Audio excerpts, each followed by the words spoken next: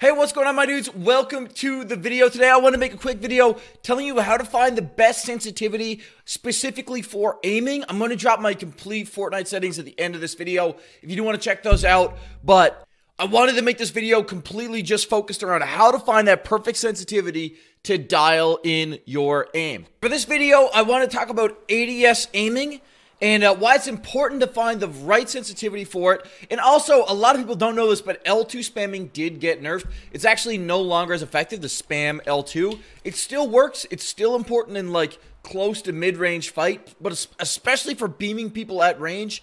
If you kind of start to over-spam too much, I find the mechanic kind of cools down. It also just doesn't rotate as far as it used to anyways. So having a good ADS sensitivity and being able to dial in on target is more important now than it's ever been really in Fortnite. Now, the first thing you want to do in finding your perfect aiming down sight sensitivity is get very, very comfortable with your base sensitivity because the two are actually related. So basically, you want to be aiming for somewhere, I think, in the current game, if you play on controller, between a 6 and an 8. If you look at a bunch of pros, everybody who plays on controller who's kind of at a pro level, very competitive player, plays somewhere between a 6 and an 8 sensitivity. Most of these players probably around, are probably about a 6.5 to a 7.5. That's where I see most pro players kind of falling into. And that gives you a good mix of being able to, be consistent and stay on target while also getting really, really good ability to kind of rotate in box fights, build quickly, defend yourself, overall be able to have like a reactive and like reactionary game style so that if somebody jumps in your box, you're not totally shagged. If you're playing on controller, you can turn around and return fire and do so consistently. Keep in mind, even though you're rocking maybe a lower sensitivity than a cracked out insane builder who's rocking like a 9 and a 10, you do have build sense and edit sense available to you. I know Wolfies, who's one of the top controller players in the world, he got second in the duos at World Cup, rocks a 7 sensitivity with a 2 build sense, just to give you an idea of like how far you can push it. This allows you to hit that peak building speed while also maintaining that strong controller aiming consistency. If you want to win more fights and win more games, consistency is absolutely key. Flick shots are amazing, but hitting your shots 9 times out of 10 is way more important, in my opinion. So once you're done finding your base sensitivity, then dialing in your aiming down sight sensitivity is incredibly important, and the next thing you should be doing. So after reviewing kind of like the numbers of what pro controller players rock on average, the number of your ADS sensitivity should fall between a 0.23 and a 0.28 sensitivity. Mine's actually a little bit higher. I'll explain why that is. But that's actually not the number that you put in right here. What your aiming down sight sensitivity actually is a multiplication of this sensitivity with your base sensitivity. So just to give you guys an example, if you want to find Nickmark's actual ADS sensitivity, we would add these two numbers together, find the average. So in this case, it's going to be 0.675 is going to be like his average base sensitivity. And then we're going to multiply that by his targeting sense, which is 0.4. So if we do that, 0.675 times 0.4, that's going to give us a 0.27 ADS sensitivity. So that's the actual number that Nickmercs uses to aim down sights in game. Now that 0.23 to 0.28 range is amazing if you rock on console, but I actually have a little bit of an aiming secret. It's not really much of a secret, but I actually rock a much higher aim down sight sensitivity. I actually rock like a 0.35, and that's got to do with the fact that on PC gaming, it's much, much easier to tease out your shots. Again, if you play on console, the 0.238 to 0.28 aiming down sight rule is fantastic, and I would not advise going above that. But if you're playing PC with controller, I would advise maybe experimenting with a higher ADS sense because you get much, much more aim assist slowdown when you're playing on PC versus on console. So console will get this too, but basically, if I'm inputting on my joystick the exact same amount, you get this huge stickiness as you get on target if you're playing on PC. And you get the same thing on console, but just not to the same extent. And if you're playing on a really, really high frame rate, it's much easier to control this and then fine-tune your shots. So I really like this for tracking people through the air. That way I can track quickly and then center right on a person and get beams in. But it's kind of more controversial. I like just doing it. I like playing this playstyle. I've always played with a fairly high aim down sight sensitivity. Back when I played Battlefield and COD, But it's totally up to you. Again, I don't think you can go wrong with the 0.238 to 0.28 rule.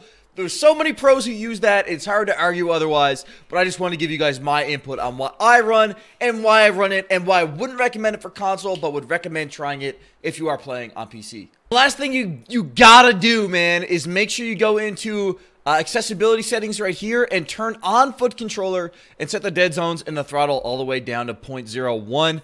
This basically, it's a glitch right now, I guess. It turns off your aim acceleration, which allows your aim to be more consistent. It's something to adjust to. I would try it. It might not be for everybody. Some people might play a lot of console games where they all have aim acceleration in them, and so you're so used to it that it feels right to you, and that's totally fine. But if you want to remove aim acceleration and make your aim more consistent, in that sense, turn it on. I'm going to link a full video explaining this concept down below if you guys want to check it out and get a better explanation, but turn this on and drop your dead zone and throttle down to 0.01.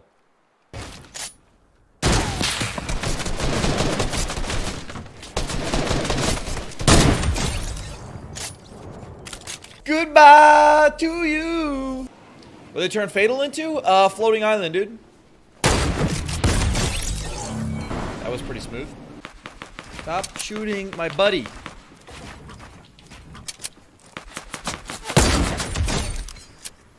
You good up there, dude? I'll come back. He's good.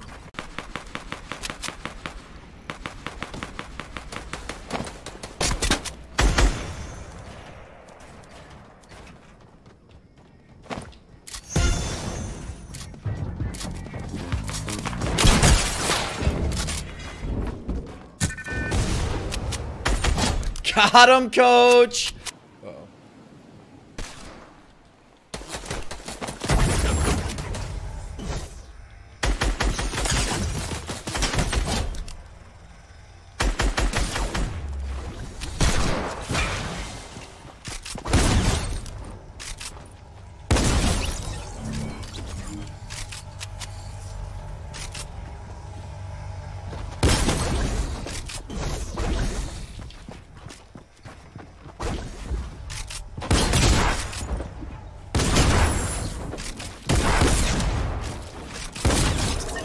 Hey, GG, man.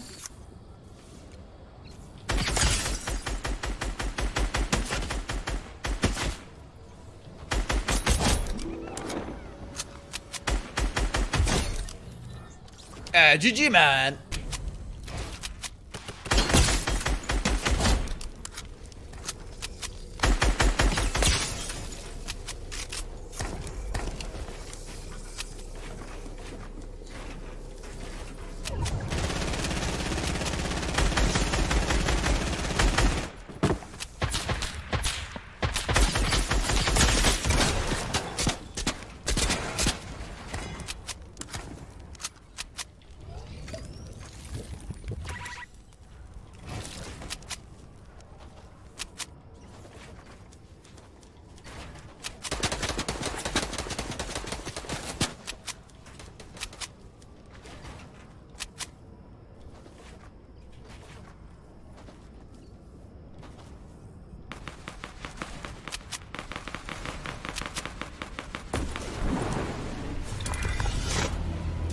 Holy balls, dude.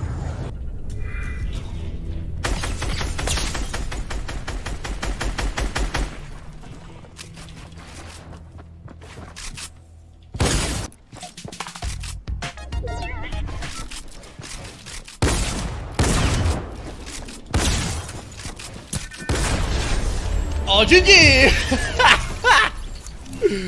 Woo! He had no idea what the hell was just going on, dude. Yo, my dudes, hope you found the video helpful today. Here are my settings as promised at the start of the video. Let me slow down here on the sensitivity.